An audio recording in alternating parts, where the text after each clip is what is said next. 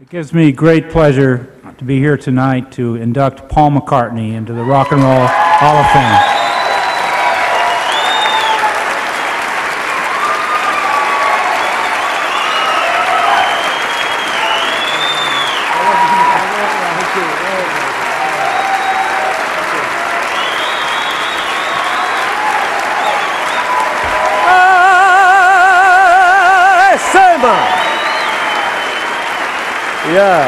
Yeah.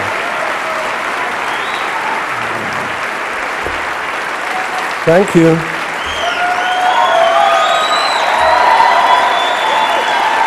Thank you. Thank you, America.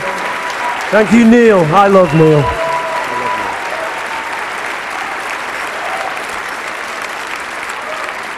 Okay. Well, unlike those other guys, I haven't got a speech. So this should be fun. I'm making it up. Yeah, man, well, here we are in the Waldorf Hotel in New York. And, you know, this is like brilliant for me.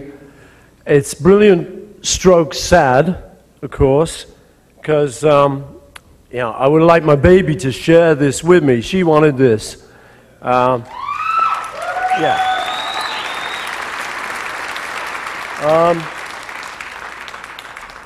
But it's beautiful, you know, she's beautiful, it's all beautiful, and we're cool.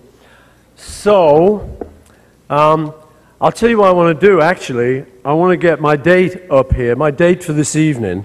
I want to call her up. Come on, baby, come and share this with me. It's my little baby Stella. Come on. Get up here.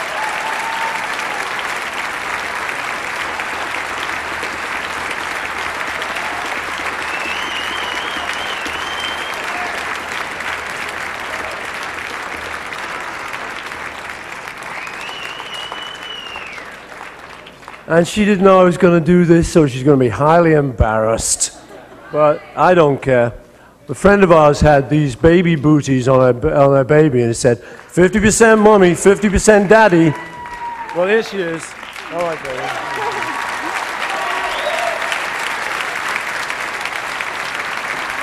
She doesn't give a shit, right? These young people, you know, they've just got no fear. Okay, listen, so really what I just want to say, what we want to say is I love rock and roll because it made my life. By the way, while we're here, I mean, you got me, you got John in this. Okay, what about George and Ringo? Yeah. Come on, guys. Come on.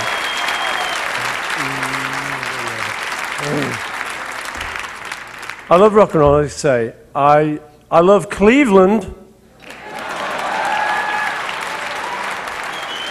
because Cleveland gave me Linda's mom, who was from Cleveland. All right. Yeah. Cleveland. And I love New York because New York gave me Linda.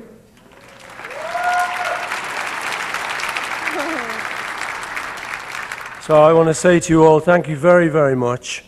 And this one's for you, baby.